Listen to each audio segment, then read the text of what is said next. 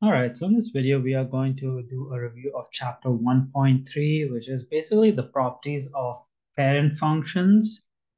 And this is going to be an extremely quick and easy video. Basically, all you have to know in this chapter is the basic 5 parent functions in chapter number 1, which is a linear function, f of x equals to x. And then you have a quadratic function, so f of x equals x squared. You have your radical function, which is root x. You have your reciprocal function, which is 1 over x. And last one, I'll squeeze it here, is the absolute function, which is the absolute of x.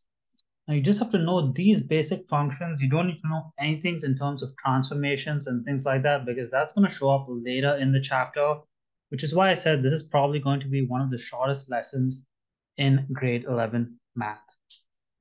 So linear function, as you probably know, the basic one just looks like that. It has a slope of +1, y-intercept of 0, and just looks like that. A basic x square function, quadratic, just looks like that. Again, x and y-intercept of 0. A radical function, starting point is again 0, 0.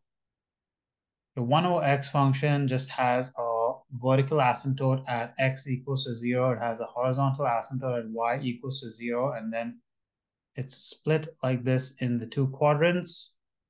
And the absolute function is going to be just a V-shaped function. Again, x and y-intercept is just 0, 0. It's pretty much the whole lesson right there. But there are a few other things. So I won't bother with domain and range, because later in the chapter, you'll learn how to find domain and range of transform functions, and it's better to do that over there. But we will talk about a few properties. So one of the things is we just want to compare functions over here and see which properties are similar and which properties are different. So for example, if I compare all of them, these 4 have an x and y-intercept of 0. So I guess I'll label this 1, 2, 3, 4, 5. So one similarity between 1, 2, 3, and 5 is, you can say, is they have x-intercept is 0 and the y-intercept is also 0. And then the difference for this one is that you can say it has no x, no y-intercept. So I'll write the difference down here, no x or y intercept. So when you're comparing, that's one similarity and difference you can use between some of them. Let's say we're comparing these two. Let's do 1 and 2. We already know the similarity between 1 and 2. The x and y intercept can be used, but what's the difference between 1 and 2?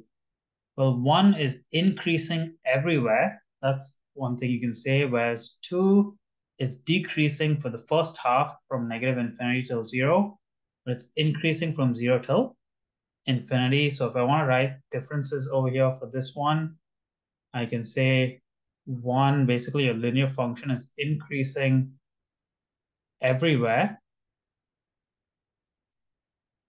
whereas 2, your quadratic function, is decreasing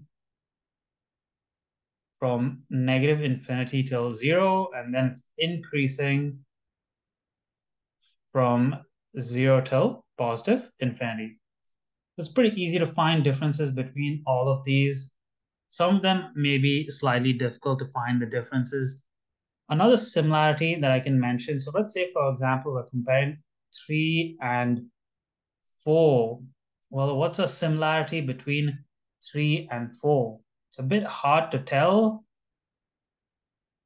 but this is a similarity that's there in all of these. So all 5 of these actually have one similarity, at least that I know of, and that's they all pass through the point 1, 1. And that's pretty cool about all the parent functions, that they pass through this point here, and I'll explain it through the equations as well. But if you notice, they all pass through the point 1, 1. And if you think about it, if I replace x here with 1, y will be 1. 1 squared is also 1. The square root of 1 is also 1. 1 divided by 1 is 1. Absolute of 1 is 1. So this is a pretty important similarity to say that they pass through 1, 1. That's a very difficult one when comparing any of these graphs to 1 over x to find a similarity. Differences with 1 over x is really simple. You can just say it has asymptotes. None of the other graphs have asymptotes. So that's something you can put as differences. Generally speaking, that's the only types of questions that come from this chapter, but knowing the graphs are very important because you're going to have to sketch them with transformations later on in this chapter.